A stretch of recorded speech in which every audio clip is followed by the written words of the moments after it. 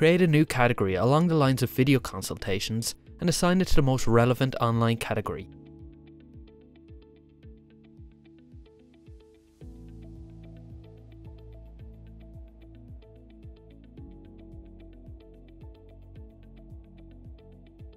Create your online video service as you would like any other service. Make it obvious this is a video one with a name like hair video consultations or facial video consultations, and assign it to the category you've just made.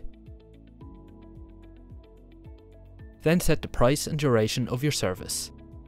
This time continue down to the bottom of the screen and click the Online Video Consultations toggle switch to Yes. You can advance to your next steps from the expanded view, but for now, click into Online and App to add an online description of your service. Make sure this service is available online, then once you're happy with the rest of the details and settings, click Save. If you have multiple salon locations, head up to the Branches tab and select any location you want to offer this service from.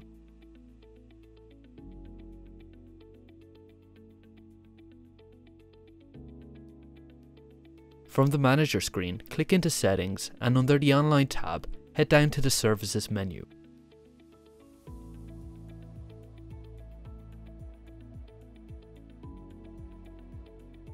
Drag and drop your new category to the top of the list. If you've multiple video consultation services, you can rearrange them here.